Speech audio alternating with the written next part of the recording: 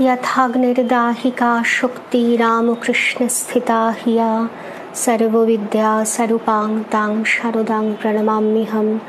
नमस्ते अतिराजाय विवेकानंद सूरये सच्चित सुख स्वरूपाय स्वामिने तापहारिणे।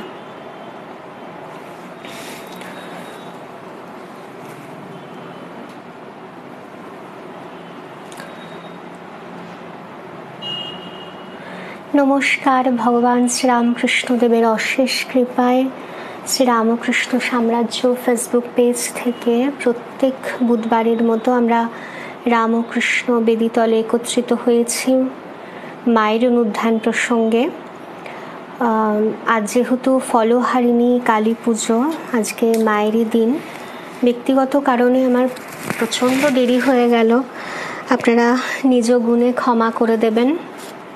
शुभ सन्ध्या स्निग्धा, शुभ सन्ध्या सकलके आमार प्रणाम जानाई। सकल मायेदेर बोनेदेर एबं भाईदेर श्रद्धेय दादादेर आमी प्रणाम जानाई। आज खूब पुण्य दिन। अनेक चेष्टा करेছিলাম ताड़ाताड़ी किन्तु हलो ना, एकटू आटके गेছিলাম आमी। तो যাই হোক, ঠাকুরের ইচ্ছার মানে মনে হয় ঠাকুরের ইচ্ছা ছিল যে পুণ্যতিথিটা পড়ুক, তারপরেই আমরা মায়ের কথা আজ একটু আলোচনা করব।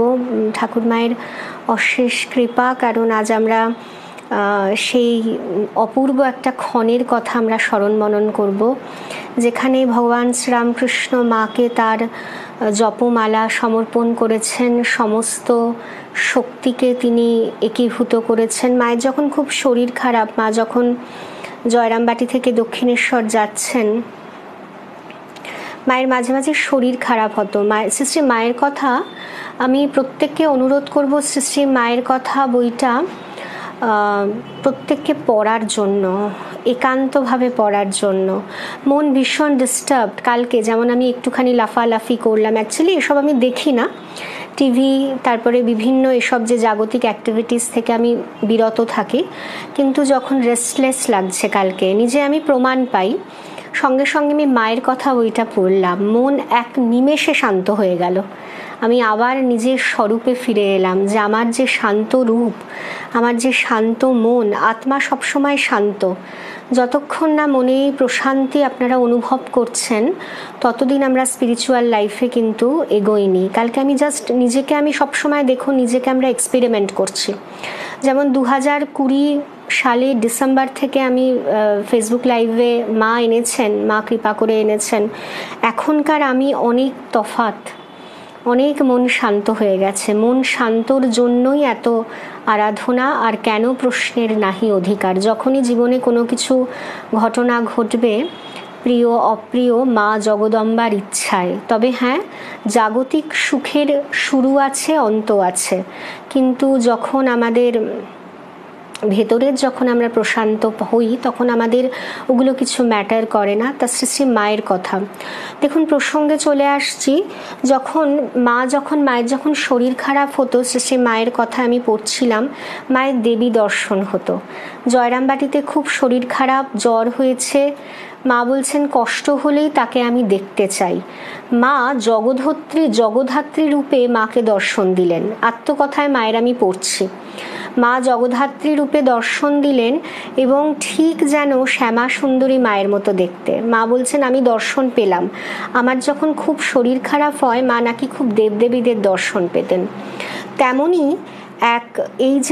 এই যে আমরা পুণ্য পূজার যে আজকে চারিদিকে আমাদের পাড়াতেও phalaharini কালী পুজো হচ্ছেন, মা খুব অবশ্যই জাগ্রতা, বহু দিনের পুরনো পুজো। তো সেখানে এই যে আমাদের অপূর্ব একটা ক্ষণে আমরা আজকে শ্রী মায়ের কথা পড়ছি, মা ক্ষণটিও মনে হয় রেডি করে রেখেছিল যে আজ এই ক্ষণেই তুমি বসে পড়বে, সবটাই তো তার ইচ্ছা। তা আমি কালকে শ্রী মায়ের কথা বইটায় পড়ছিলাম। মায়ের যখন খুব শরীর খারাপ হতো, মায়ের দর্শন হতো, জগদ্ধাত্রী মায়ের দর্শন হতো। বলছেন দর্শন পেলাম, তারপরেই আমি শরীর সুস্থ হয়ে যায়। মা নিজে আত্মকথায় বলছেন, মায়ের যখন খুব শরীর খারাপ হতো, মা প্রত্যেক সময় দেবী দর্শন পেতেন এবং দর্শন পেয়েই মা ঠান্ডা হয়ে যেতেন। তেমনই আমরা দেখতে পাই যখন এটা এই যে পূজার যে প্রেক্ষাপট, এই যে ধর্ম সংস্থাপন রামকৃষ্ণের, তার পূর্ব পরিস্থিতি আজকের এই পুজো।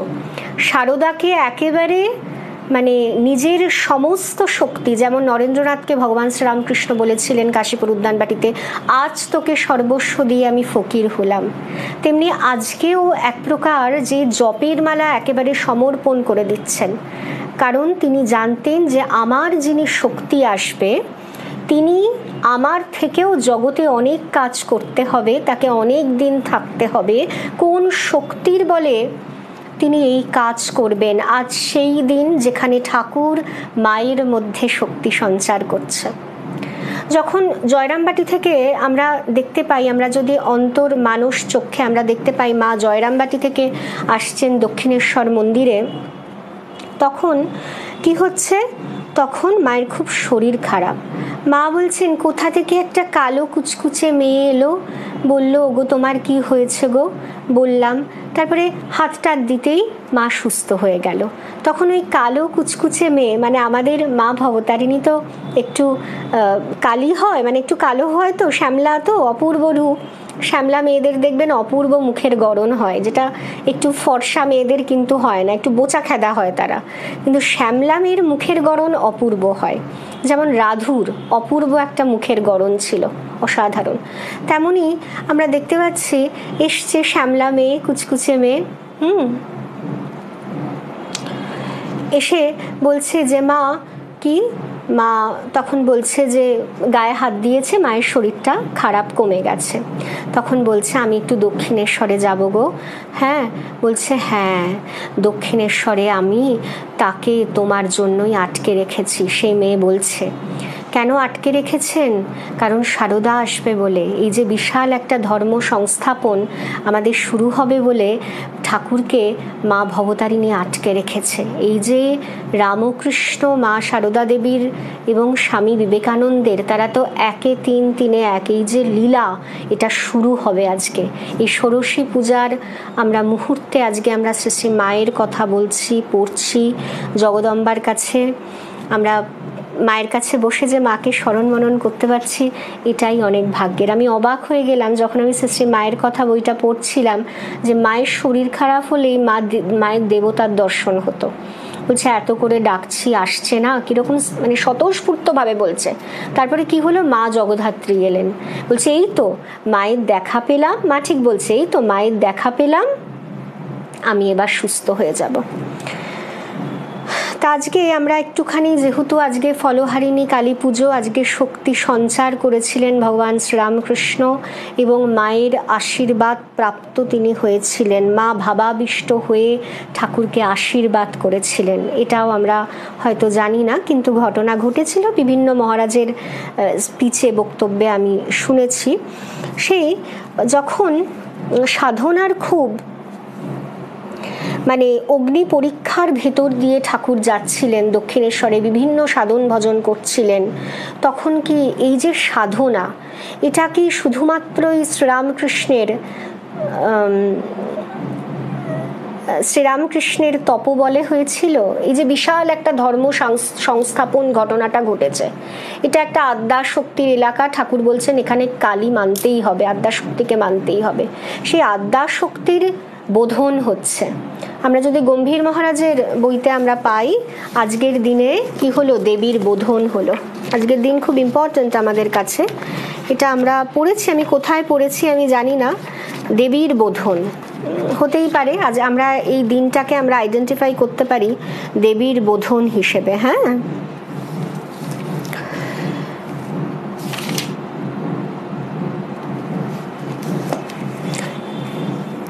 এই যে এত বড় যে ধর্ম সংস্থাপন, সেটা কি শুধুমাত্রই রামকৃষ্ণের তপবলে সম্ভব হয়েছিল? এই প্রশ্নের জবাব কথা প্রসঙ্গে ঠাকুর নিজেই বলেছিলেন, ও যদি এত ভালো না হইত, আত্মহারা হইয়া তখন আমাকে আক্রমণ করিত, তাহা হইলে সংযমের বাঁধ ভাঙিয়া দেহবুদ্ধি আসিত কেনা কে বলিতে পারে। বিবাহের পর মাকে, জগদম্বাকে ঠাকুর ব্যাকুল হইয়া ধরিয়াছিলাম, মা আমার পত্নীর ভিতর হইতে কাম ভাব এককালে দূর করিয়া দে। ওর সঙ্গে একত্র বাস করিয়া এই কালে বুঝিলাম মা সে সত্য কথাই সত্য সত্য শ্রবণ করিয়েছিলেন। একটি রাতের দিব্য ঘটনা ঘটেছিল। শয্যা সঙ্গিনী সারদা পার্শ্বে নিদ্রিতা। ধর্মবিজ্ঞানী অতি সাহসী গবেষক রামকৃষ্ণ আপন মনকে সম্বোধন করে বিচারে প্রবৃত্ত হলেন। মন, ইহারি নাম স্ত্রী শরীর। দেখুন ঠাকুর মাকে পাশে শুইয়েছেন, দেখছেন। এটা হচ্ছে পুজোর কিছু আগের মুহূর্তের কথা বলছি, যখন মাকে তিনি তৈরি করছেন, নিজেও তপস্যা বলে তৈরি করছেন এবং নিজে নির্দ্বিধায় অকপটে তিনি স্বীকার করছেন এই যে সাধনায় যে সাকসেস, এটা ঠাকুরের একার দ্বারা সম্ভব হয়নি। মায়ের এতে অনেক ভূমিকা ছিল। মা বলছেন, আমি তোমাকে সংসার পথে টানতে যাব কেন গো, আমি তোমাকে ইষ্ট পথে সাহায্য করতে এসছি। সব সময় সহধর্মিনী সাহায্য করছেন এখানে।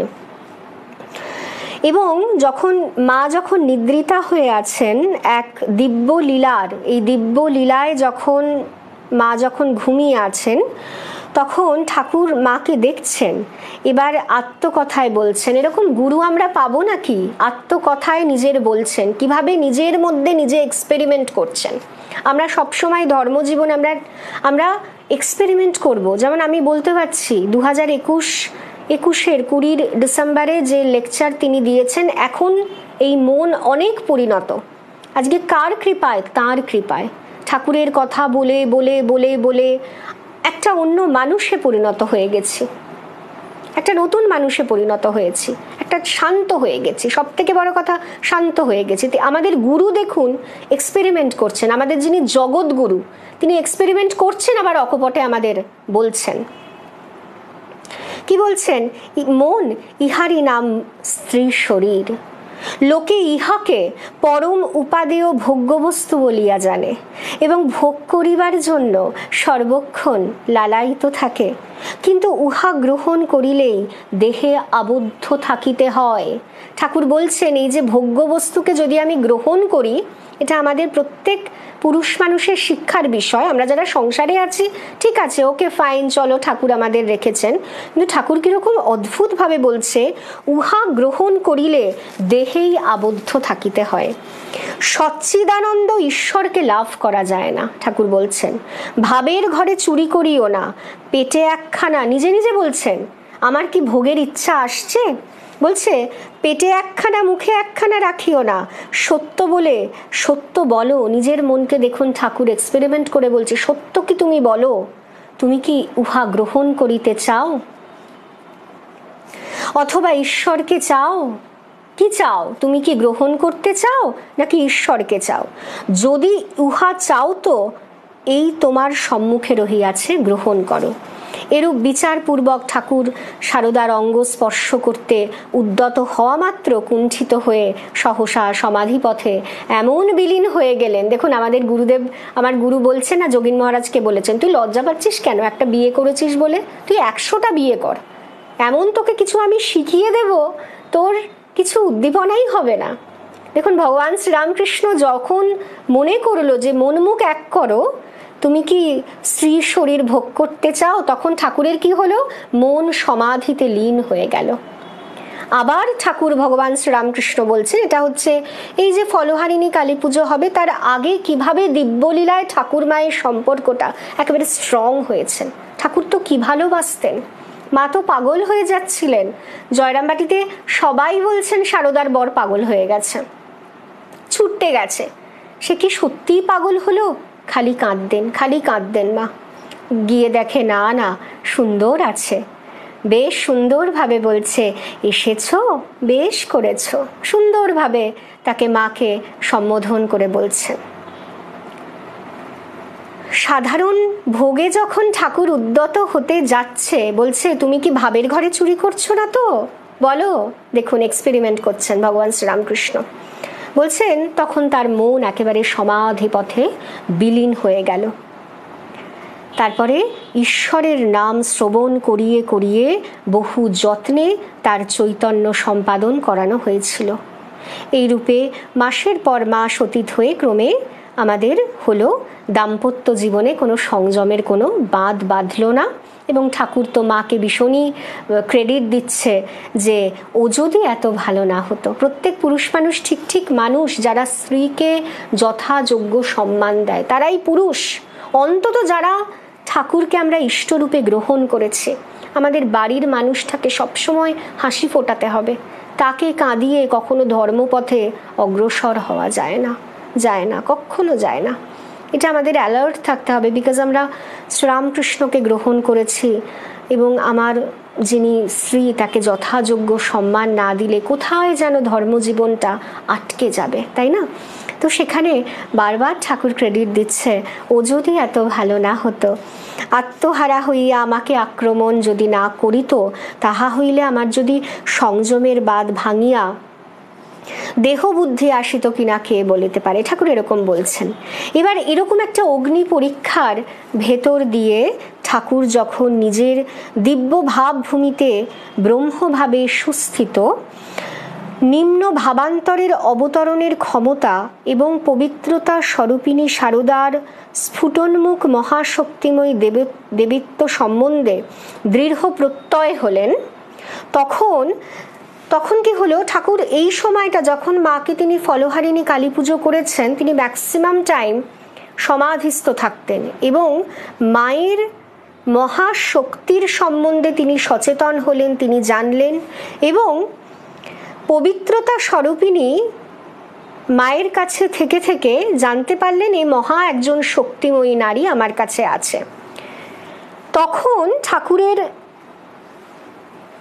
শ্রী শ্রী জগদম্বার নিয়োগে তাহার প্রাণে একটি অদ্ভুত বাসনার উদয় হলো এবং কিছুমাত্র দ্বিধা না করিয়া তিনি উহা কার্যে পরিণত করিলেন। শ্রী শ্রী জগদম্বার নিয়োগ, শ্রী শ্রী রামকৃষ্ণ লীলা প্রসঙ্গ প্রণেতার এই কথাটি গভীর তাৎপর্যপূর্ণ। লীলা প্রসঙ্গে আমরা পাই ঘটনাটা, শ্রী শ্রী জগদম্বার নিয়োগে। নিয়োগটা কে করছে? নিয়োগটা করছেন মা, তাকে আরেকটা মানে তপস্যায় তিনি ব্রতী করছেন। এই যে পূজার যে একটা প্রেক্ষাপট, এই পূজার প্রেক্ষাপটে এটা খুব তাৎপর্যমূলক। স্বামী বুধানন্দ লিখছেন যে কে কাকে নিয়োগ করেছে এই পুজোয়, তুমি তোমার স্ত্রীকে তুমি পুজো করো। ফলহারিণী কালী পুজোয় অমাবস্যা তিথিতে ঠাকুর মায়ের ইচ্ছা ছাড়া কিছু জানতেন না। হ্যাঁ, এরকম এবার এখানে দেখুন বলছেন লীলা প্রসঙ্গকার স্বামী শারদানন্দজি বলছেন, শারদানন্দর কথা আমি শ্রী মায়ের কথায় পড়ছিলাম, মা বলছেন শরৎ ছাড়া আমার কলকাতায় যাওয়া চলে না, একদম ডিনাই করে দিচ্ছেন। এই যে বাগবাজার মায়ের বাড়ি যখন মাকে আসতে বলা হচ্ছে, তখন মা বলছেন স্বামী শারদানন্দ ছাড়া আমি যাব না, কারণ শরৎ আমার নিজের, একেবারে নিজের অংশ, শরৎ ছাড়া আমাকে কে রক্ষা করবে বলছেন। শ্রী মায়ের কথায় অপূর্বভাবে এটা বিবরণ আছে। তাহলে শরৎ মহারাজ কে? শরৎ ছাড়া ওখানে আমার যাওয়া চলে না, শরৎ ছাড়া আমার ভার কে বহন করবেন? শরৎ আমার বাসকী, শরৎ আমাকে সহস্র ফনা দিয়ে আগলিয়ে রেখেছে। মা জগৎজননীর টেক কেয়ার করা কম শক্তির পরিচয়? বাপরে বাপ, কথাটা আমার মনে পড়ে গেল। তাহলে বলছে লীলা প্রসঙ্গকার একটা কথা এখানে প্রয়োগ করছেন, শ্রী শ্রী জগদম্বার নিয়োগে এই লীলাটা হয়েছিল, দিব্যলীলা। এই যে প্রেক্ষাপট ষোড়শী পূজা, এটা কার নিয়োগে হয়েছিল? লীলা প্রসঙ্গকার লিখছেন শ্রী শ্রী জগদম্বার নিয়োগে, যার জন্য ভবতারিণী ঠাকুরকে দক্ষিণেশ্বরে আটকে রেখেছিলেন। এই যে আটকের কথা বললাম না, মা যখন জয়রামবাটি থেকে দক্ষিণেশ্বরে আসছেন বলছে যাবে বই কি, ওগো তোমার জন্যই আমি ওখানেও আটকে রেখেছি বলছে মাকে। সব কিছুর এই দিব্য লীলা আমাদের লাইফেও যদি আমরা আমাদের জীবনটাকে ভগবত নির্ভর করে ফেলি, তাহলে উনি সব কাজ নিখুঁতভাবে করে দেবেন। ট্রাস্ট মি, নিখুঁতভাবে করে দেবেন। আমরা ভার দিতে পারছি না, আমরা বিশ্বাস করতে পারছি না, এটাই আমাদের মন্দ ভাগ্য, তাকে আমরা বিশ্বাস করতে পারছি না। শ্রী শ্রী জগদম্বা, স্বামী বুধানন্দজি এখানে লিখছেন, শ্রী শ্রী জগদম্বার নিয়োগে শ্রী শ্রী রামকৃষ্ণ লীলা প্রসঙ্গ প্রণেতার এই কথাটি গভীর তাৎপর্যপূর্ণ। যার জন্য ভবতারিণী ঠাকুরকে দক্ষিণেশ্বরে আটকে রেখেছিলেন, তার দিব্য মহিমার প্রকাশ ত্বরান্বিত করার প্রয়োজন হয়তো অনুভব করেছিলেন। ঠাকুরের এই অদ্ভুত বাসনার পূর্তি হলো তার পরিণীতা ব্রহ্মচারিণী শারদাকে। দেখুন কি সুন্দর লিখছেন, বলছেন না কিন্তু সহধর্মিণী, তাহলে তো সাধারণ স্ত্রী হয়ে যাবে। হ্যাঁ, ভোগ্যবস্তু তো নয়। কি বলছেন? তার পরিণীতা, বুধানন্দ লিখছেন, স্বামী বুধানন্দ, তার পরিণীতা ব্রহ্মচারিণী শারদাকে ত্রিপুর সুন্দরী ষোড়শী রূপে শাস্ত্রবিহিত ষোড়শ প্রচারে পূজা করা। ত্রিপুরা সুন্দরী, এই যে ত্রিপুরা সুন্দরীর ব্যাপারটা আমরা লীলা প্রসঙ্গে খুব ভালোভাবে পাবো। প্রথম খণ্ডে নয়, দ্বিতীয় খণ্ডে একটুখানি আমাদের জেনে নিতে হবে। আমাদের যে মহারাজদের যে ইষ্ট এবং শঙ্করাচার্যের অনেক ব্যাপার ট্যাপার আছে, ওখানকার মূল দেবী হচ্ছেন ত্রিপুরা সুন্দরী। সেই ত্রিপুরা সুন্দরী ষোড়শী মানে ষোড়শী মূর্তি, সেই হচ্ছেন মা শারদা দেবী। এই যে আমাদের দেখুন রামকৃষ্ণ সংঘ সৃষ্টি হবে, তার আগে কি হচ্ছে? আজকের দিনে আমাদের কি হচ্ছে? দেবীর বোধন হচ্ছে। মাকে ঠিক আমার ঠিক মনে নেই, আমি একবার পড়েছিলাম তো, মানে এই যে সিঙ্গেরি মঠের সঙ্গে কোনো একটা ব্যাপার যোগাযোগ আছে, সেখানে আমাকে স্বামী চিত্রূপানন্দজি একদিন বলেছিলেন যে ওনাদের দেবী হচ্ছেন ওরম ষোড়শী একটা ব্যাপার ট্যাপার আছে। দেখুন আজকে ঠাকুর জানতেন যে একে কেন্দ্র করে এর আশীর্বাদে আমাদের মঠ ফট অনেক গঠন হবে। আমার ছেলেরা যারা শুদ্ধ ভাব পবিত্র জীবন একটা যাপন করবে, ব্রহ্মচর্য জীবন যাপন করবে, তারা মঠ মিশনে থাকবে। তাই জন্য মাকে ষোড়শী রূপে এবং ত্রিপুর সুন্দরী রূপে ঠাকুর কি করলেন? পুজো করছেন। আজকে সেটারই দিন। আমরা আজ একটু যথাসম্ভব মা যতটা শক্তি দেবে সেই নিয়ে আমরা একটু আলোচনা করব। ঠাকুরের এই অদ্ভুত বাসনা হয়েছে। বাসনাটা কিসের জন্য হয়েছে? কারণ ভবতারিণী তাকে নিয়োগ করেছেন এই বাসনা পূর্তির জন্য। বলছে ঠাকুরের এই অদ্ভুত বাসনার পূর্তি হলো তার পরিণীতা ব্রহ্মচারিণী শারদাকে ত্রিপুর সুন্দরী ষোড়শী রূপে শাস্ত্রবিহিত ষোড়শ প্রচারে পূজা করা হলো। 5ই জুন, আজকে কত তারিখ আমাদের? আজকে আমাদের কত তারিখ? 5ই জুন না 6ই জুন আজকে আমাদের, কি জানি, আমি জানি না। মোট কথা কাছাকাছি আছি। আজকে কি 5ই জুন আমাদের?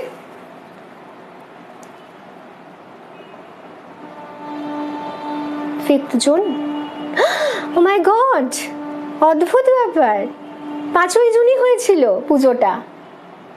ওরে বাবা রে বাবা, সে কি মায়ের লীলা! ওরে বাবা রে বাবা, আমি তো অবাক হয়ে গেলাম ডেটটা দেখে। রিয়েলি দেখেছেন তো? প্রি প্ল্যান, মানে আমরা মায়ের ইচ্ছায় কিন্তু মায়ের অনুধ্যানটা আমরা করছি।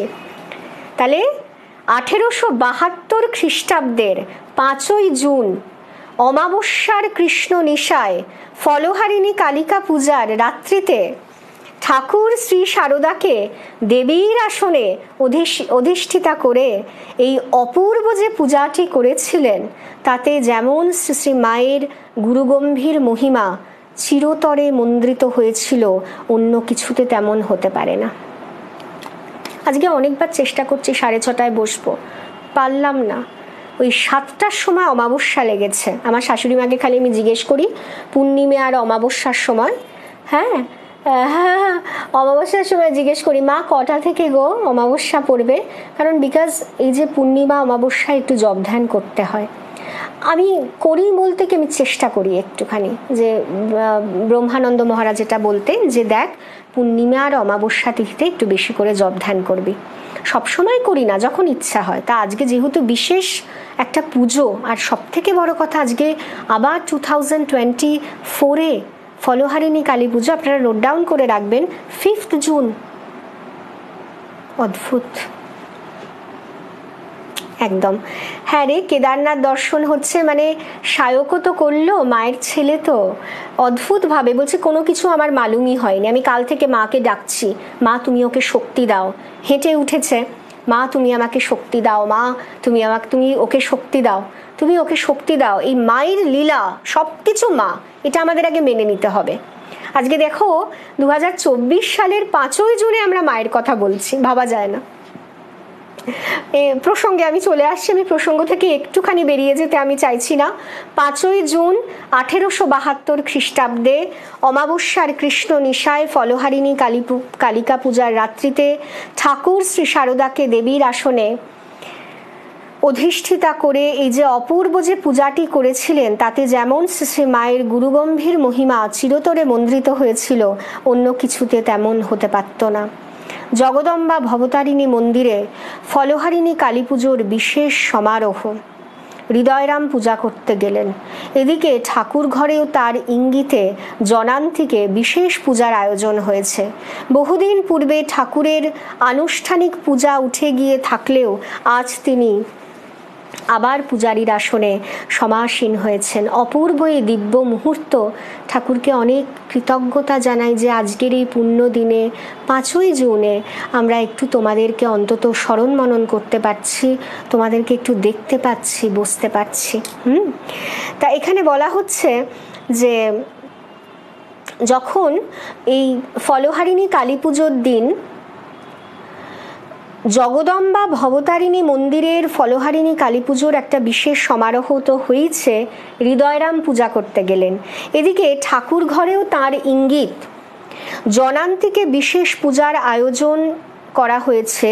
বহুদিন পূর্বে ঠাকুরের আনুষ্ঠানিক পূজা উঠে গিয়ে থাকলেও আজও তিনি আবার পূজারীর আসনে সমাসীন হয়েছে। ঠাকুর পুজো করতেন না। ঠাকুরের জবে থেকে, আমি এটা ভাস্বরপ্রাণা মাতাজির লেকচারে আমি শুনেছি, জবে থেকে ঠাকুরের ভবতারিণী দর্শন হয়েছেন তখন থেকে ঠাকুর আর পূজা করতেন না। দেখুন এখানে স্বামী বুধানন্দ মহারাজ লিখছেন অনেক দিন বাদে ঠাকুর আবার পুজো করতে বসছেন। এটা কি ক্ষণ তাহলে?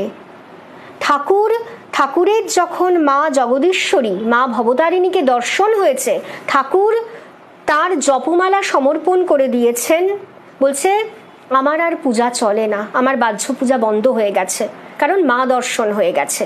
কিন্তু ফলহারিণী কালী পুজোর দিন বহুদিন পূর্বে এই আনুষ্ঠানিক পূজায় ঠাকুর উদ্যত হলেন। তাই জন্য এখানে স্বামী বুধানন্দ মহারাজ লিখছেন বহুদিন পূর্বে ঠাকুরের আনুষ্ঠানিক পূজা উঠে গিয়ে থাকলেও আজ তিনি আবার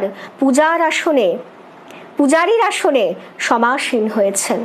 তার আহ্বানে শ্রী শারদা আলিম্পন ভূষিত দেবীর পিঠে অর্ধবাহ্য দশায় সমাসীন। মাও সমাধিস্থ। কে কাকে পুজো করবে? পূজারীও সমাধিস্থ, যাকে পুজো করবে সেও সমাধিস্থ। দেখুন এখানে সবকিছু কথাই লক্ষ্য করার মতো। তার আহ্বানে শ্রী শারদা আলিম্পন ভূষিত দেবীর পিঠে অর্ধবাহ্য দশায় সমাসীন। কলসের মন্ত্রপুত বাড়ি সিঞ্চনে যথাবিধানে শ্রীমাকে বারবার অভিষিক্ত করে মন্ত্র শ্রবণ করিয়ে ঠাকুর প্রার্থনা মন্ত্র উচ্চারণ করছেন। হে বালে, হে সর্বশক্তির অধীশ্বরী মাতো, কথাগুলো বলছেন। বালিকা তো ঠাকুর বলছেন, তাই হে বালে। আর কি বলছেন?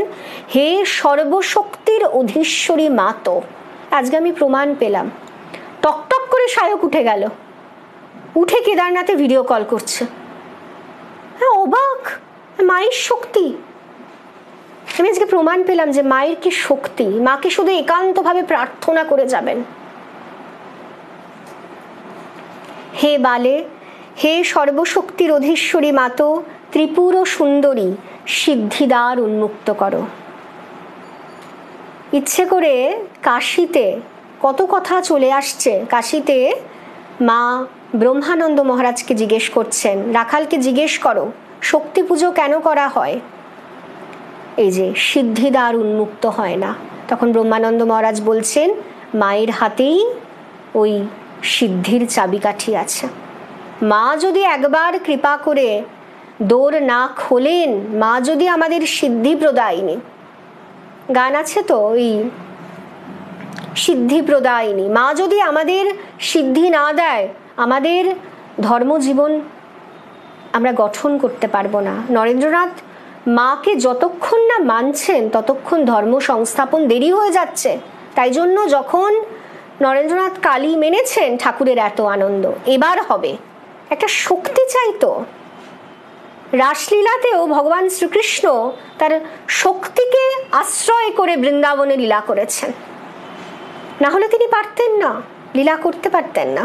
রাসলীলাও যদি আমরা পড়ি, ভাগবত কথা, আমি একদিন ভাগবত কথা, অনেকদিন ক্লাস নেওয়া হয়নি, ভাগবত কথা আমি একদিন ইচ্ছা রইল মায়ের কাছে, যাই হোক, যাই না কি হবে ঠাকুর জানেন। ওখানেও দেখুন লীলাময়ীকে আশ্রয় করতে হচ্ছেন ভগবান শ্রীকৃষ্ণের, না হলে কিন্তু লীলা পোষটাই হবে না।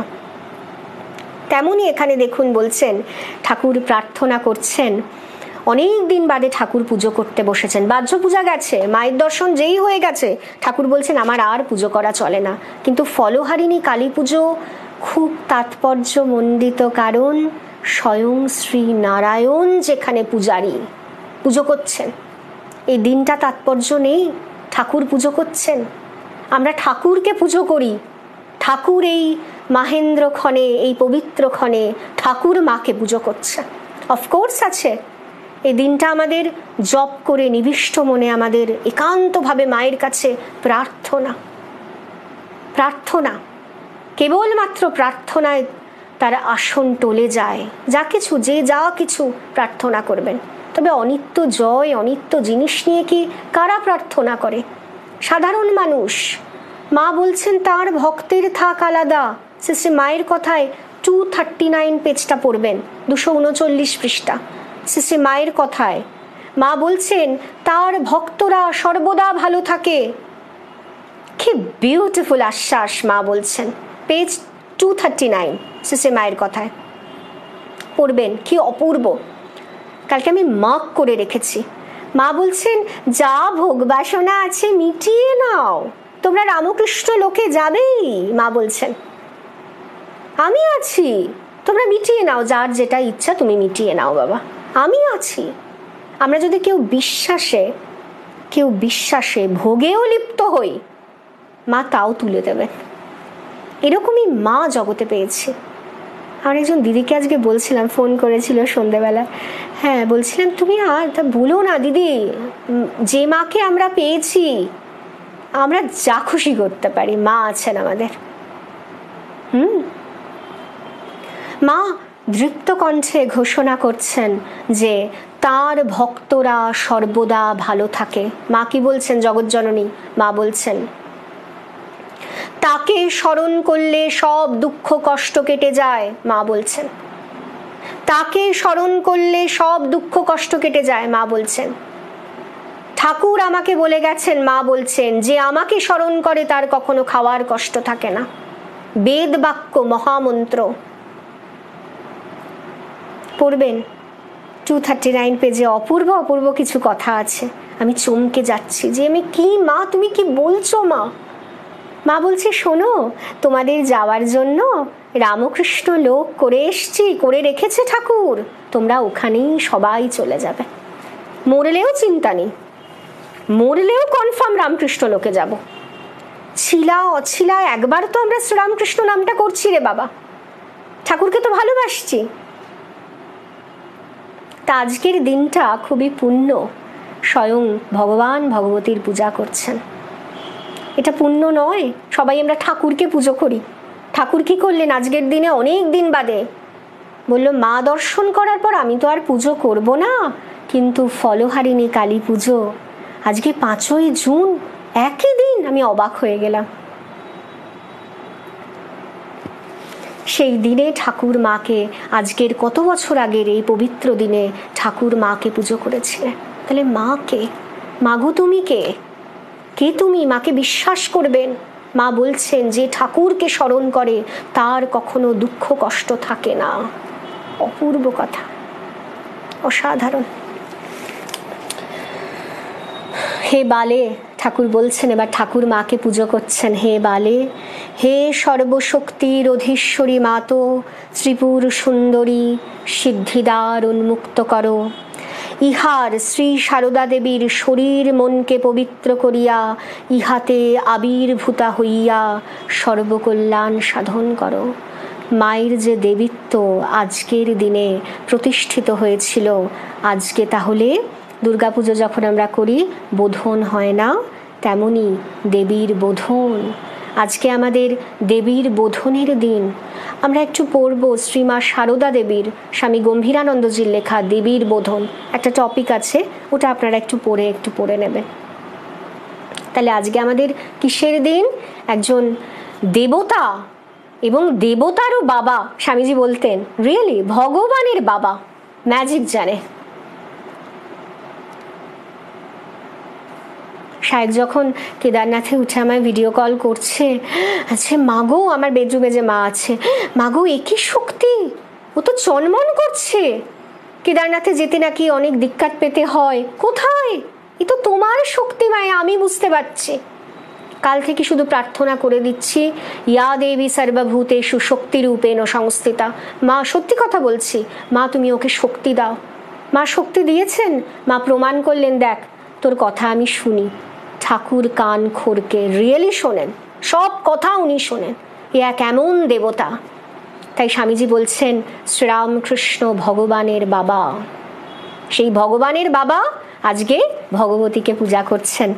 তাহলে এবং বলছেন, হে বালে, হে সর্বশক্তির অধীশ্বরী মাতো, সর্বশক্তির অধীশ্বরী, কথাগুলো নোট ডাউন করবেন। মা কে? মা হচ্ছেন সর্বশক্তির অধীশ্বরী। নোট ডাউন করুন, মায়ের তাহলে কতটা পাওয়ার। মায়ের সর্বশক্তির মা হচ্ছেন অধীশ্বরিণী দেবী। হে বালে, সর্বশক্তির অধীশ্বরী মাতো, ত্রিপুর সুন্দরী, ত্রিপুর সুন্দরী সিদ্ধিদ্বার উন্মুক্ত করো। তাই জন্য শক্তি পূজা আগে করতে হয়। মা কাশীতে ব্রহ্মানন্দ মহারাজকে বলছে, রাখালকে জিজ্ঞেস করো, শক্তি জিজ্ঞেস করছে কেন শক্তি পুজো করতে হয়। তখন রাখাল মহারাজ বলছেন, মায়ের হাতেই ভক্তি মুক্তির চাবি।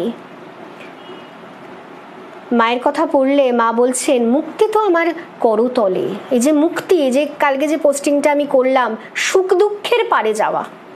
তোমার জগতের সুখটাকে সুখ বলে মনে হবে না, দুঃখকেও দুঃখ বলে মনে হবে না।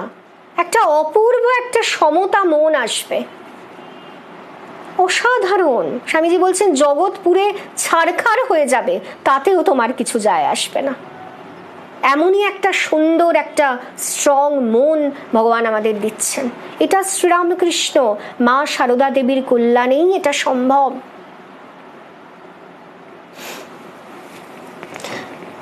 তাহলে ঠাকুর এটা প্রেয়ার করছে, সিদ্ধিদ্বার উন্মুক্ত করো মা, ইহার তুমি শরীর মনকে পবিত্র করিয়া ইহাতে তুমি আবির্ভূত হও এবং সর্বকল্যাণ সাধন করো। তাই তো হলো। মাকে যে বলেছে এ আর কি করেছে, তোমাকে অনেক কিছু করতে হবে, শক্তি সঞ্চার করে দিলেন স্বয়ং শ্রী ভগবান। জপমালাটাও নিজের কাছে থাকলেন না কিছুই। ঠাকুর দেখুন, সাধারণত স্বামী তো উনি নন, নিজের কাছে রেখে দেবে, সবটুকু তার সহধর্মিণীকে দিয়ে দিলেন। ঠাকুরের জপমালাটা সমর্পণ করে দিলেন। এই হচ্ছেন আমাদের ঠাকুর।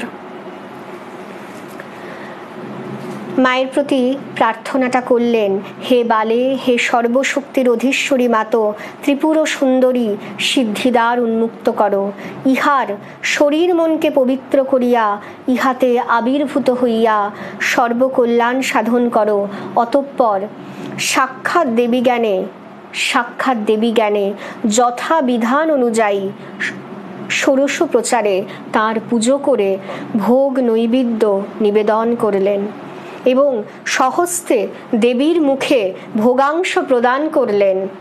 ভাবস্থা দেবী সে ভোগ গ্রহণান্তর সম্পূর্ণ সমাধিস্থা হলেন। যখন ঠাকুর মাকে যখন ভোগ নিবেদন করলেন, সেই ভোগ গ্রহণান্তর মানে গ্রহণের অন্তর পরে মা কি করলেন? মা সম্পূর্ণ সমাধিস্থা হলেন। অর্ধবাহ্য দশায় মন্ত্র উচ্চারণ করতে করতে ঠাকুরও সমাধিস্থ হলেন। অর্ধবাহ্য দশায় মন্ত্র উচ্চারণ করতে করতে ঠাকুরও সমাধিস্থ হলেন। দেবী সমাধিস্থ, পূজারীও সমাধিস্থ। এই হচ্ছে ভগবানের পুজো। দেবী সমাধিস্থা, পূজারীও সমাধিস্থ। ভবতারিণী এক রূপে মন্দিরে পূজা গ্রহণ করছিলেন, অন্য রূপে শ্রীরামকৃষ্ণের প্রকোষ্ঠে।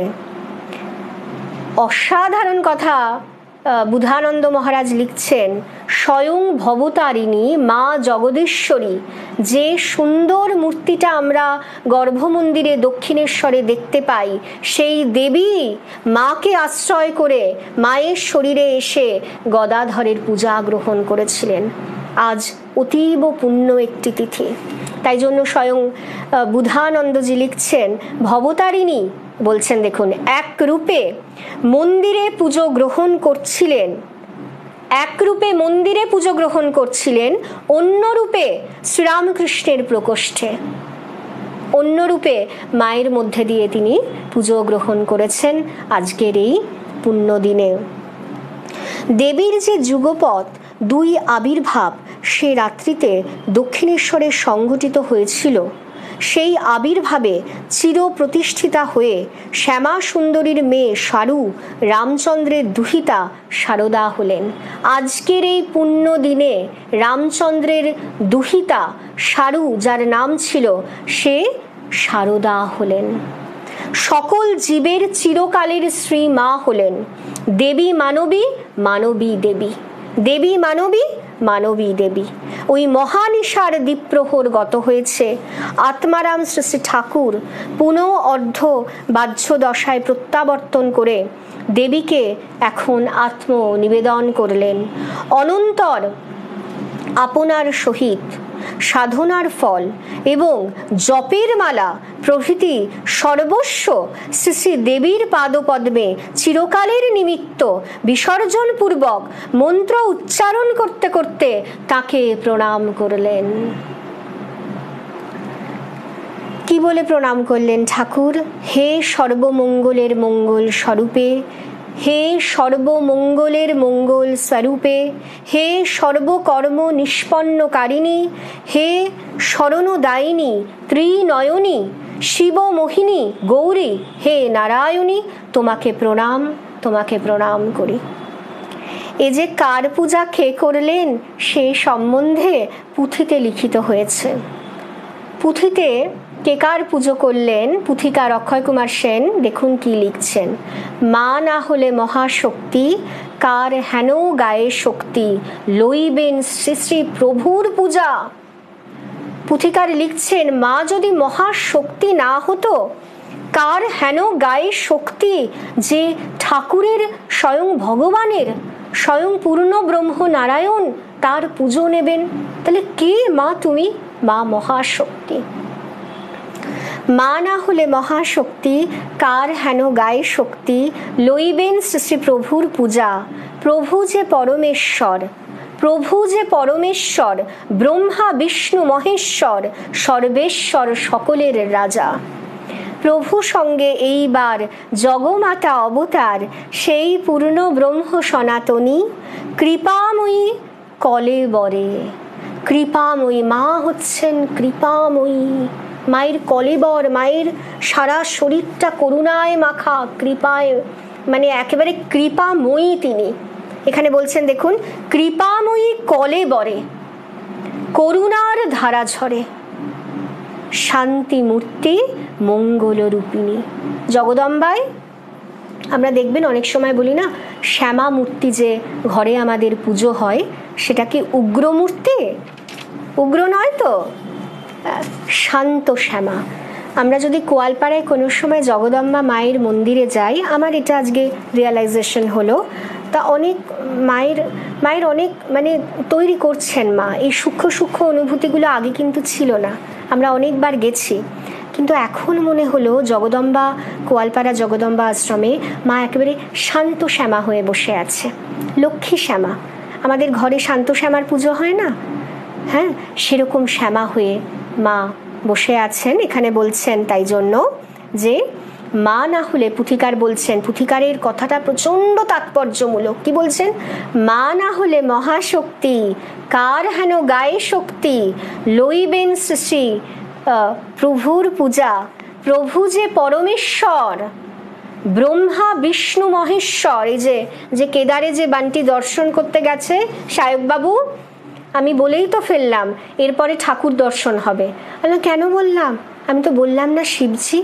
দেখুন এখানে পুথিকার এখানে বলে দিচ্ছেন যে প্রভু যে পরমেশ্বর, ব্রহ্মা বিষ্ণু মহেশ্বর। কেন বলছেন? শিব কেন বলছেন? রিয়ালাইজেশন হয়েছে। ঠাকুরকে যারা দেখেছে তাদের রিয়ালাইজেশন হয়েছে স্বয়ং ভগবান সেই কেদারনাথই আমাদের এখানে বসে আছে। যখন আমি ভয়েসটা করলাম আমি বলে ফেললাম যে এই ফলহারিণী কালী পুজোর পুণ্য লগ্নে আজ সায়ক ঠাকুর মহামায়ের ইচ্ছায়, মহামাইকের ইচ্ছায় ঠাকুর দর্শন করবে। এই বলে ফেললাম, জানেন তো।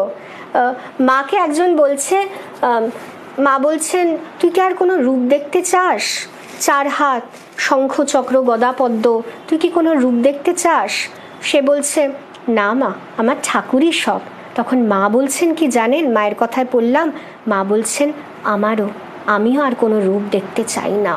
মা বলছেন অসাধারণ। আমরা কেদারনাথ যাব, অমরনাথ যাব, বদ্রীনারায়ণ যাব, ওখানে আমরা ঠাকুরকে দেখব। যেমন গম্ভীরানন্দজির অমরনাথে গিয়ে দর্শন হয়েছে। মহারাজ কি দেখলেন? অমরনাথে গিয়ে কি দেখলেন? মহারাজ বলছেন আমি ঠাকুর দেখলাম, আমি ঠাকুরকে দেখলাম রে, আমি ঠাকুরকে দেখলাম। Just like it. এরকম আমাদের ইষ্টই সব। তাই মাকে বলছে যে মা বলছে তুই কি কোনো রূপ দেখতে চাস? বলছে না মা, আমি ঠাকুরকে দেখতে চাই। তখন মা বলছেন আমিও তাই, আমাদের ঠাকুরই সব। বল। দেখুন মা এতটুকু সহধর্মিনী বলে আলাদা অধিকার, আলাদা সম্মান তিনি দাবি করছেন না। মায়ের কথাটা পড়বেন, মনে হবে ঠাকুরের উনি একজন ডিসাইপল। এটাই মায়ের চরিত্র। মা যে পরমহংসের স্ত্রী, নিজেকে আত্মবিলয় করে ফেলে বলছে প্রথম শিষ্যা মনে হচ্ছে। অনেক মহারাজ লিখেছেন যে শারদাই ঠাকুরের প্রথম শিষ্যা। হাতে মানে প্রদীপের সলতেটা কিভাবে পাকাতে হবে সব কিছু ঠাকুর মাকে ট্রেনিং দিয়েছেন। যে একটা দাম্পত্য, যে একটা সম্পর্ক আছে, ভুলে গেছে। মা বলছেন কি? মা বলছেন আমাদের ঠাকুর আছেন। বল। মানে অপূর্ব। কালকে অদ্ভুত, মানে আমি তো বই নিয়ে বসিনি কালী শঙ্করদা। আচ্ছা একটু দুকলি যদি শোনানো যায়, দেখা যাক। জয় মা। তো যাই হোক, দেখুন আমাদের মা কে তালে। তাই জন্য এখানে পুথিকার এখানে বলছেন, পুথিকারের এই কথাটা প্রচণ্ড তাৎপর্যমূলক। মা না হলে মহাশক্তি কার হেন গায়ে শক্তি, লইবেন শ্রী প্রভুর পূজা। প্রভু যে পরমেশ্বর, ব্রহ্মা বিষ্ণু মহেশ্বর। দেখুন পুথিকারের রিয়ালাইজেশন হয়েছিল, পুথিকার বেঁকে চুরে গেছিল ঠাকুরের স্পর্শে। প্রভু যে পরমেশ্বর, ব্রহ্মা বিষ্ণু মহেশ্বর, সর্বেশ্বর, সকলের রাজা, সকলের রাজা ভগবান শ্রীরামকৃষ্ণ। এবার বলছেন প্রভুর সঙ্গে এইবার জগমাতা অবতার, জগন্মাতা অবতার হয়ে আছেন সেই পূর্ণ ব্রহ্ম সনাতনী, পূর্ণ ব্রহ্ম সনাতনী আদ্যা শক্তি মহামায়া। মা বলেছেন আমি সেই আদ্যা শক্তি। মা নিজ মুখে স্বীকার করেছেন আমি সেই আদ্যা শক্তি। প্রভু সঙ্গে এইবার জগমাতা অবতার। এবার বলছেন শান্তি মূর্তি, মঙ্গল রূপিণী। যত অশান্ত মন নিয়ে আপনি যান না, আপনি দুঃখ কষ্টে ভেঙে পড়ছেন, মা বলছেন যে তাকে স্মরণ করে, যে এই অবয়বকে ঠাকুরের ঘটনাগুলি স্মরণ মনন করে, তার কখনো দুঃখ কষ্ট বলে কিচ্ছু থাকতে পারে না। অপূর্ব মায়ের যে কি আশ্বাস বাণী। যতই রেস্টলেস মাইন্ড নিয়ে আপনারা যান না কেন, মায়ের দিকে তাকাবেন, শান্ত হয়ে বাড়ি ফিরবেন। মা, ঠাকুর, স্বামীজি এবং আমাদের গুরুদেব, যে গুরুরা তাদের সঙ্গে আমাদের ইন্টারাকশন করিয়ে দিচ্ছেন।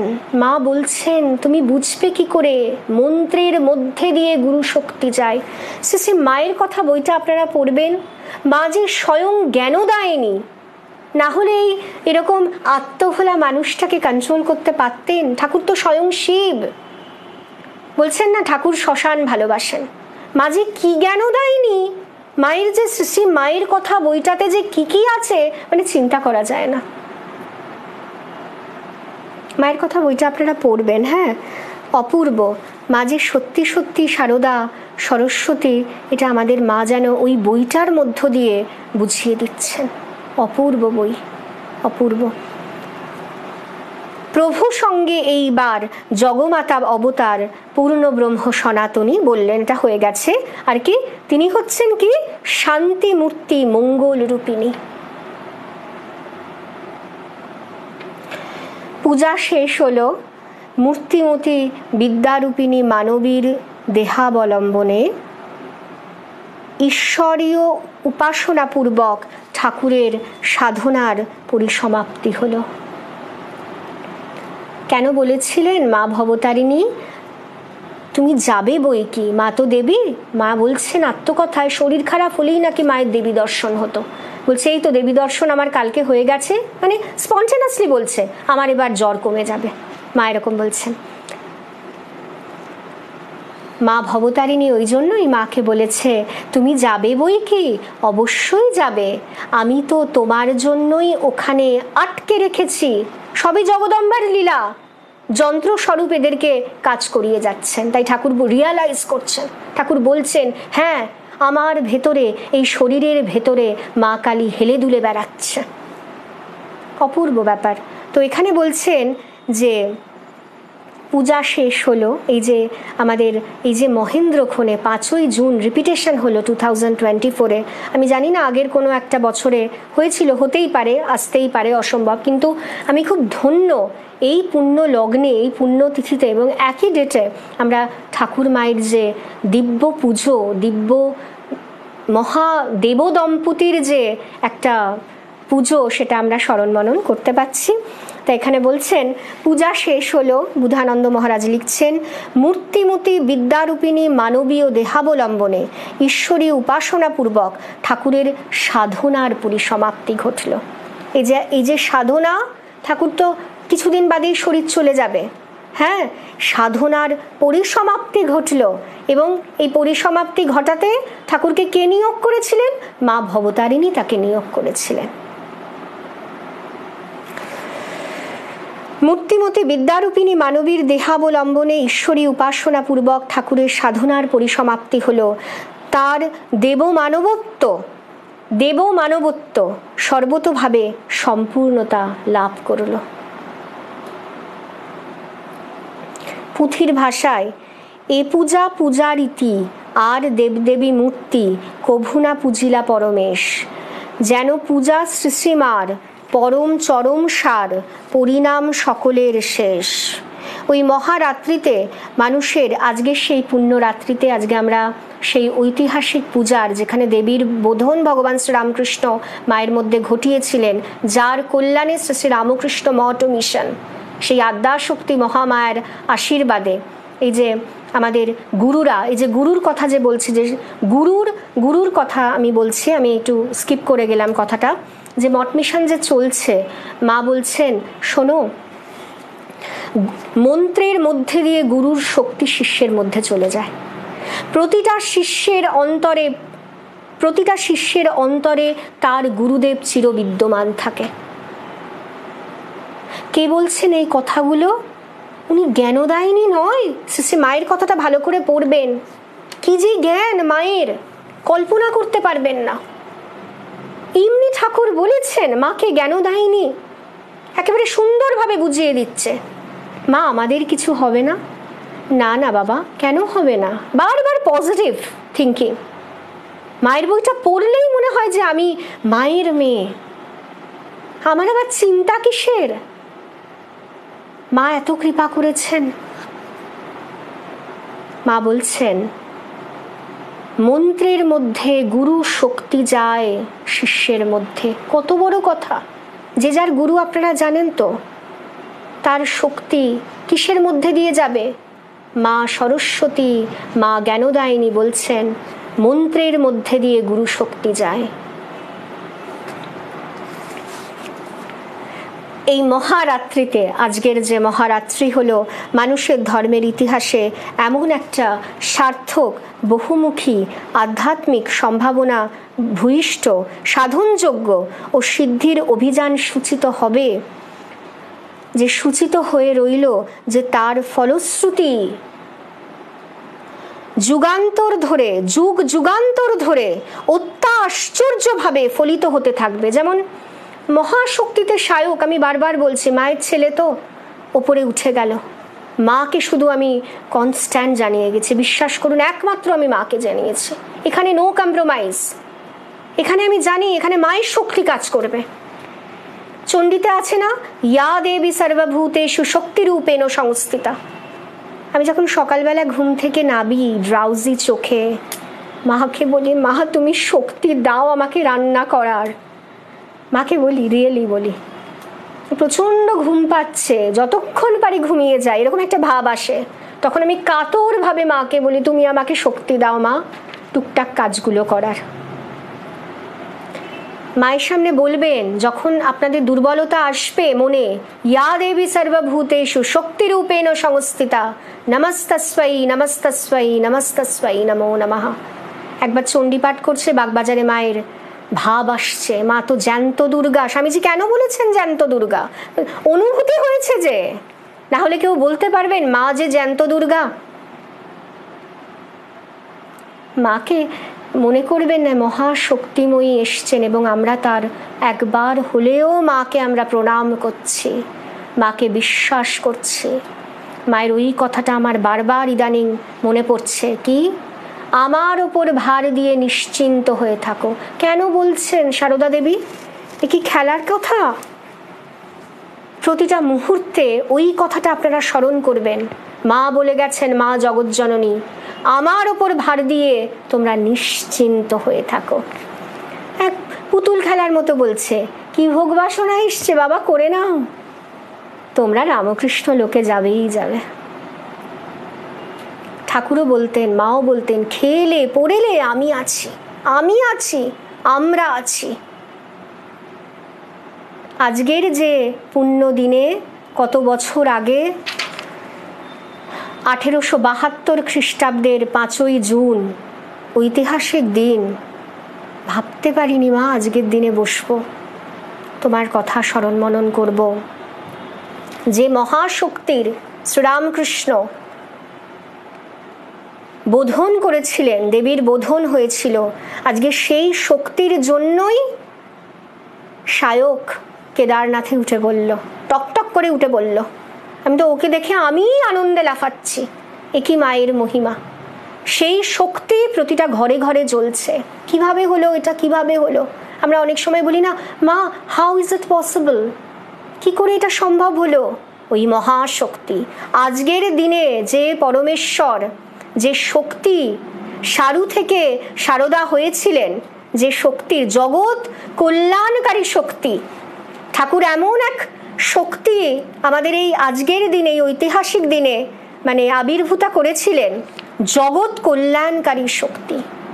এখানে কল্যাণের, আশীর্বাদের, মা বলছেন কোনো জোয়ার ভাটা নেই, শুধুই জোয়ার, ভাটা নেই। মায়ের ভালোবাসার কোনো অবস্থাতেই আপনারা ভাটা পাবেন না, জোয়ারই জোয়ারে। বলছে না প্রেমেরও জোয়ারে, এই যে প্রেমের জোয়ার সব বসে আছে, এত আপনাকে ভালোবাসা দিয়ে কিনে ফেলেছেন। নরেন্দ্র মোদী কি বলছেন, আমি যখন বাড়ি ছেড়েছি রামকৃষ্ণ মিশন ছাড়া আমার কেউ ছিল না। এটা বলছেন একটা ইন্টারভিউতে, আমি শুনছিলাম। এই যে বিনয়, আমি ওকে আমি কালকে বলছিলাম যে দেখো, এই জগতের হাট তো ছেলে খেলা, একটু লেকচার দিই তো, বাড়িতেও মাঝে মাঝে লেকচার দিয়ে ফেলি। ওর কিন্তু ইষ্ট দর্শন হবে, ও যাই করুক না কেন, ওই যে মেডিটেশন, আমাদের উদ্দেশ্যই হচ্ছে ইষ্ট দর্শন, ঠাকুর মাকে স্মরণ মনন করা। ওনার কিন্তু এটা হবে। এই জগতের তো সাময়িক হার জিত ওটা নয়, আমাদের ইষ্ট দর্শন কিন্তু হবে।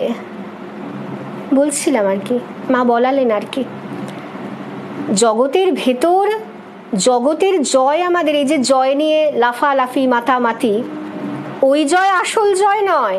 আমরা কে এই এতজন মানুষের মধ্যে কেউ কি আমরা আমাদের অন্তর্প্রদেশকে জয় করতে পেরেছি? কালকে যে এত লাফালাফি হলো, আমি জাস্ট সাপোজ বলছি, এটা আমাদের উদ্দেশ্য হচ্ছে আমাদের অ্যাকচুয়ালি অন্তর্প্রদেশটাকে জয় করার, ভেতরটাকে জয় করার। আমরা যারা ভেতরটাকে জয় করে নেব না, তারা সর্বাবস্থায় ভালো থাকবো, সবসময় ভালো থাকবো। হারি জিতি লাভ লোকসান সবসময় ভালো থাকবো। অন্তর্দেশটাকে আমাদের জয় করে নিতে হবে। আমরা কেউই পারিনি, আমরা হাঁটছি। হ্যাঁ, তা যাই হোক, এই যে মহাশক্তি আজকের দিনে আবির্ভূতা হয়েছিলেন এই ফলহারিণী কালী পুজোর পুণ্য লগ্নে, আমরা যদি কেউ দক্ষিণেশ্বরে যাই, আজকেও বা কালকেও যদি যাই, এই কথাগুলো আমরা মনে রাখবো। দুটো পুজো হয়েছিল। এই রাত্রির অমাবস্যা তিথিতে ভবতারিণী মূর্তিতে পূজা নিয়েছিলেন ঠাকুরের কাছে। মা এতই ভালোবাসতেন ঠাকুরকে, এই মা রূপে চলে এসেছিলেন। তাই জন্য স্বামী বুধানন্দজি অপূর্ব কথা বলছেন, ওই মহারাত্রিতে মানুষের ধর্মের ইতিহাসে এমন একটি সার্থক, বহুমুখী, আধ্যাত্মিক, সম্ভাবনা ভূয়িষ্ঠ, সাধনযোগ্য সিদ্ধির অভিযান সূচিত হয়ে রইল, যে তার ফলশ্রুতি যুগ যুগান্তর ধরে অত্যাশ্চর্যভাবে ফলিত হতে থাকবে। আমাদের শক্তি কিভাবে মায়ের কাজ করছে দেখুন। আজ আমরা মা ছাড়া কিছু বুঝি না। পৃথিবীর যত্রতত্র, এই যে আজকের দিনে ঠাকুর যে মায়ের মধ্যে যে করুণার প্রতিমূর্তিকে স্থাপন করে গেছেন, করুণা এবং শান্তির চেতন প্রতিমা, পূর্ণাত্মানন্দজি বলছেন একে দেখলেই শান্তি হবে। ঠাকুরমাকে স্মরণ করলেই, ঠাকুরকে একবার দেখলেই, ঠাকুরকে স্মরণ মনন করলেই মা বলছেন কখনো দুঃখ থাকতে পারে না বাবা। এই সব হলো যেন অনাগত দিনের কথা। সেই রাত্রিতে শ্রীরামকৃষ্ণের অত্যাশ্চর্য আপ্তকম জীবনে পূর্বে উল্লিখিত তিনটে সূক্ষ্মাতি সূক্ষ্ম প্রয়োজন সিদ্ধ হলো। ঠাকুরের সকল আধ্যাত্মিক সিদ্ধির প্রামাণিকতা চিরতরে সুপ্রতিষ্ঠা হলো। আজকের দিনে, আজকের এই পুণ্যতিথিতে, আজকে বহু বছর আগে 1872 খ্রিস্টাব্দের 5ই জুন ঠিক এই দিনে ঠাকুরের সাধনার পরিসমাপ্তি ঘটল। ঠাকুরের সকল আধ্যাত্মিক সিদ্ধির প্রামাণিকতা চিরতরে সুপ্রতিষ্ঠিত হলো। তার পূর্ণতার পূর্ণাহতি দেওয়া হলো। তার প্রামাণিক সিদ্ধি, পূর্ণাহতি, সার্থক পূর্ণতা অনাগত কালের মর্মখাতে পাবনী ধর্ম গঙ্গারূপে প্রবাহিত করে দেওয়া হলো। শ্রী শ্রী মায়ের সম্ভাব্য দেবীত্ব অবতার পূজিত হয়ে, শ্রী শ্রী মায়ের সম্ভাব্য দেবীত্ব যেখানে এই দিনেই সারু থেকে তিনি সারদা হয়ে উঠলেন, শ্রী শ্রী মায়ের সম্ভাব্য দেবীত্ব অবতার পূজিত হয়ে প্রকাশিত হয়ে রইল। এই যে মাকে আমরা অবতার বলি না, অবতার সঙ্গিনী, আজকের এই দিনেই ঠাকুর তার বোধন ঘটালেন যে দেবী বহুকাল ধরে তার কল্যাণকারী শক্তি, তার মঙ্গলময়ী শক্তি, তার শান্তির শক্তি আমাদের জীবনে এই শান্তির বাড়ি আনবে। আজকে বৃষ্টিও হয়, অনেক সময় ফলহারিণী কালী পুজোয় একটা শান্তির বাড়ি বয়ে যায়, তাই না? খুব ভালো লাগে। আমাদের এখানেই তো পুজো হয়, তো খুব অনেক দিনের পুজো হয়। দরজাটা খুললেই সেই বৃষ্টির একটা সুন্দর মাটির গন্ধ, তার সঙ্গে মায়ের দর্শন, মানে মিলেমিশে একেবারে ভাবে ভক্তিতে একাকার হয়ে যায় আর কি। শ্রী শ্রী মায়ের সম্ভাব্য দেবীত্ব অবতার পূজিত হয়ে প্রকাশিত হয়ে রইল। যদিও দেবীত্বে প্রতিষ্ঠিতা শ্রীমা অতঃপর অতি আত্মসচেতন, আত্ম অসচেতনে মানবিত্বে বিরাজমান থেকেও দেবীর কাজ অবলীলায় করে চললেন। তিনি যে শুধু সকলের আকাশের চাঁদমামাকে অতি নিজস্ব নিজ অঙ্গনবিহারী চাঁদমামা রূপে পেলেন, তিনি যে শুধু শ্রী শ্রী ঠাকুরের সকল উপদেশ আপন আধ্যাত্মিক অস্থিতে সংহত করে নিলেন তাই নয়, তিনি অবতার বরিষ্ঠ রামকৃষ্ণের আনুষ্ঠানিক পূজা পরিপাক করল। খাওয়ারটা যদি হজম না হয় তো গন্ডগোল। ওই ভগবানের পূজাটাকে মা আজকের দিনে একেবারে পরিপাক করে নিলেন। তিনি অবতার বরিষ্ঠ শ্রীরামকৃষ্ণের আনুষ্ঠানিক পূজা পরিপাক করে ইতিপূর্বে রামকৃষ্ণ দৃষ্টিতে দৃশ্যমানা মা আনন্দময়ী এখন সত্যি সত্যি আনন্দময়ী হয়ে জগতে বিহার করতে লাগলেন। সেই মা গো আনন্দময়ী, নিরানন্দ করোনা। আমাদের বর্তমান প্রেসিডেন্ট মহারাজ বলছেন না, যার মা আনন্দময়ী, মা যার আনন্দময়ী সে কি নিরানন্দে থাকে? সম্ভবত ষোড়শী পূজার মহারাত্রিতে যখন দেবী শারদা ও পূজারী রামকৃষ্ণ উভয় পূজাকালে সমাধিমগ্ন হয়েছিলেন, তখনই শ্রীমা অনুভূতিতে এই তত্ত্ব প্রতিষ্ঠিত হয়েছিলেন, যেই ঠাকুর সেই আমি। Beautiful information. স্বামী বুধানন্দ লিখছেন, শ্রী শ্রী রামকৃষ্ণ বিভাসিতা মা শারদা, এই বইটিতে থেকে আমি আজকে পাঠ করলাম। আজকে আমার এতটুকু প্রিপারেশন ছিল না, বেরোতে হয়েছিল, রোদ্দুরে পুড়ে আমি শেষ হয়ে গেছিলাম। মাকে বলছিলাম, তুমি কৃচ্ছ সাধন করাচ্ছ নাকি? ফল কিনতে গিয়ে আমি রোদ্দুরে পুড়ে গেলাম, আজ আমি লাইভে বসবো। মাকে বলছি, বুঝতে পেরেছেন? কিন্তু সঙ্গে সঙ্গে মা কি করলেন, এই বইটা আমার হাতে দিয়ে দিলেন। মানে দেখুন মায়ের কি করুণা, বিউটিফুল। আজকের দিনে মা ঠাকুর দুজনে পূজ্য পূজক, একই ভূমিতে, একই সমাধি ভূমিতে সমাধিস্থ। তাহলে কি হলো? বিউটিফুল কথা এখানে স্বামী বুধানন্দ লিখছেন, সম্ভবত ষোড়শী পূজার মহারাত্রিতে যখন দেবী শারদা ও পূজারী রামকৃষ্ণ উভয় পূজাকালে সমাধিমগ্ন হয়েছিলেন, তখনই শ্রীমা অনুভূতিতে এই তত্ত্বে প্রতিষ্ঠিত হয়েছিলেন, যেই ঠাকুর সেই আমি। বিউটিফুল। যে তত্ত্ব তিনি পরবর্তীকালে 1323 সালের 30শে চৈত্র পত্রে কোনো একটা ভক্তকে বলেছিলেন, এ সম্বন্ধে বিশদভাবে দুটি কথা মা বলেছিলেন। স্বামী কেশবানন্দ শ্রী মায়ের মুখে ঠাকুরের কথা শুনিতে শুনিতে যেমন আক্ষেপ করিলেন যে ঠাকুর জগতে অবতীর্ণ হইলেও দুর্ভাগ্যবশত তিনি তাহার দর্শন পাইলেন না, অমনি শ্রীমা নিজের শরীর দেখাইয়া বলিলেন, এর ভিতর তিনি সূক্ষ্ম দেহে আছেন। সেই প্রতিষ্ঠাও আজকের দিনে হয়েছিল। ঠাকুর নিজ মুখে বলেছেন, আমি তোমার ভিতর সূক্ষ্ম দেহে থাকব। এরপরে আর কোনো কথাই থাকতে পারে না। আজকে ঠাকুর মায়ের এক হওয়ার দিন, একেবারে এক সত্তায় তারা আজকের এই পুণ্য দিনে বিরাজিতা হয়ে জগতে এই রামকৃষ্ণ, মা শারদা, বিবেকানন্দ এক পাবনী শক্তি এসেছেন, যে পাবনী শক্তির জোরে আমাদের ভেতরকার পশুত্ব ঘুচে গিয়ে আমরা দেবত্বে, মনুষ্যত্বে, দেবত্বে উন্নীত হচ্ছি। এটাই শ্রীরামকৃষ্ণ ঘরানার ভক্ত হওয়ার মহিমা। আমরা আজকের এই পুণ্য দিনে মায়ের কাছে আমরা একটাই প্রার্থনা করব, মা আমাদের মানুষ থেকে দেবতা করে দাও। ওম শান্তি, ওম শান্তি, ওম শান্তি। হরি ওম তৎসৎ। শ্রীরামকৃষ্ণার্পণমস্তু। জয় মা।